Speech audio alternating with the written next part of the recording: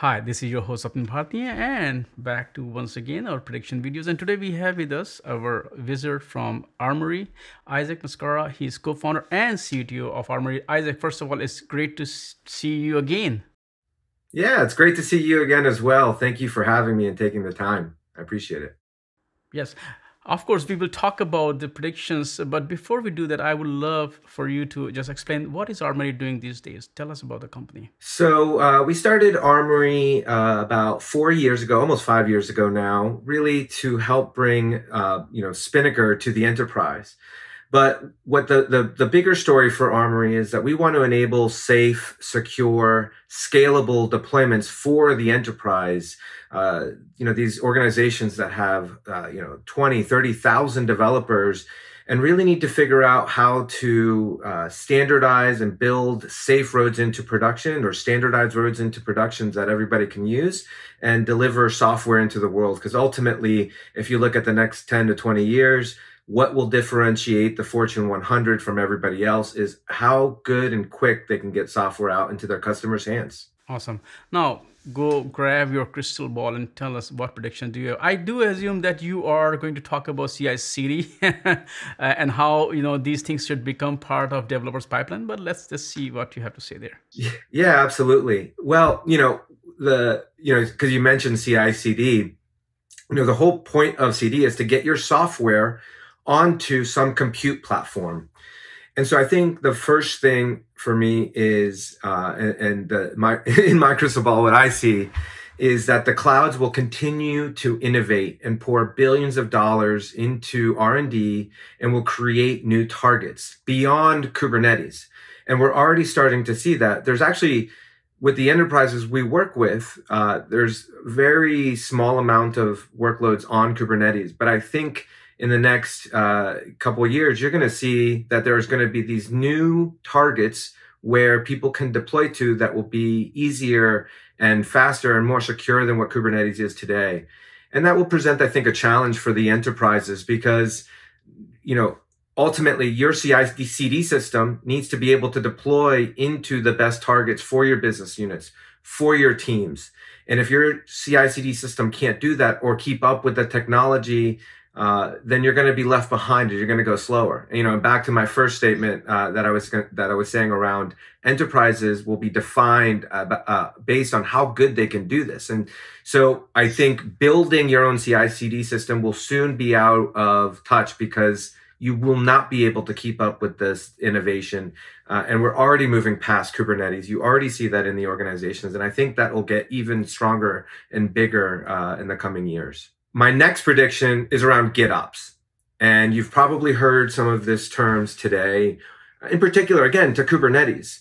That adoption will continue to grow, but I think what you're going to see is that enterprises are going to start applying the GitOps mentality to the rest of their organizations, all of their other non-Kubernetes deployments.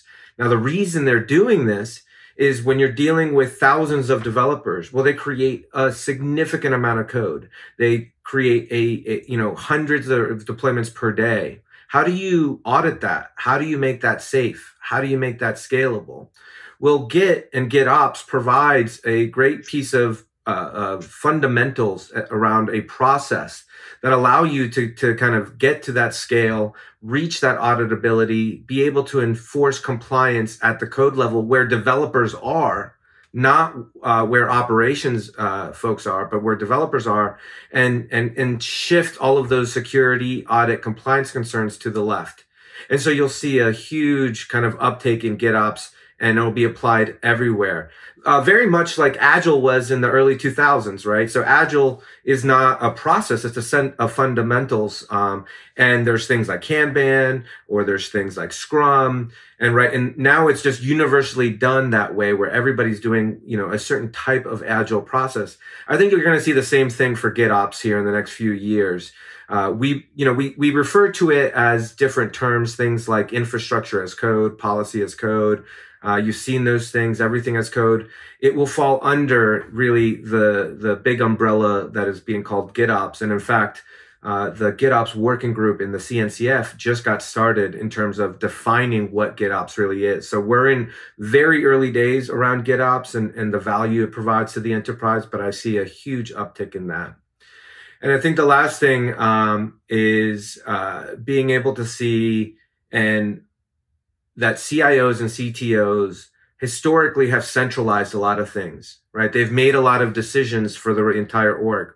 For example, hey, we're all going to use Kubernetes, or we're all going to use vSphere, right? Those types of decisions can no longer be made because the enterprises are too complex.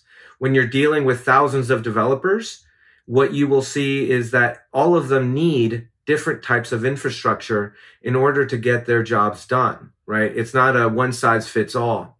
And so what that will force CIOs and CTOs to do is to start decentralizing decisions, decentralizing teams, decentralizing tools and processes so that each team can make the best decision for themselves. And so you'll start seeing that. And we are already starting to see that, right? We're seeing that with microservices. Microservices at its core is about loosely coupled architectures. And so now your organizational structure will also have to follow that as well. Back to Armory, can you tell me what is going to be the focus of the company in 2021? You guys focus on helping companies get on with their continuous delivery pipeline, but it has kind of things are getting matured. So any new challenges for the company, or in general, what will be the focus? Yeah. Well, thanks for asking. So our big push here in 2021 is really around providing Spinnaker as a cloud offering.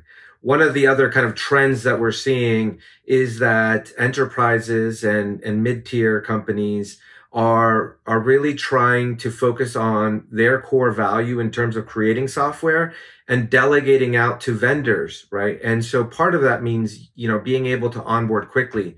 So for us at Armory, I think you'll see a lot more of our offerings be cloud first or SaaS first, so that you can consume it online without having to stand up anything on your own and your own infrastructure.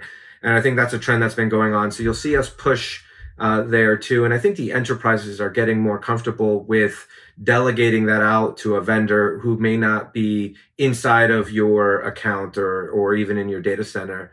And then, back to the GitOps movement, I think we have a lot of components, right? We have pipelines as code, infrastructure as code. We have policy as code. I think what you'll also see us do is really organize these features and products and package them up in a way that fits under the GitOps umbrella, again, through our online and cloud offering, which will be a huge push for us here in 2021. Awesome. Isaac, thank you once again for not only sharing those predictions, but also sharing with us where the whole series moving, what is going to be the focus of Armory, and since a lot of work is going on in this space and continuous delivery is going to become a critical piece of work. I mean, it is already a critical piece of someone's pipeline, and especially with the continuous delivery foundation, a lot of work will be done in this space. So I would love to talk to you again. So once again, thank you. And I would love to talk to you again, maybe in 2021. Absolutely. I'd love to talk to you again as well. Thank you again for the time. I appreciate it.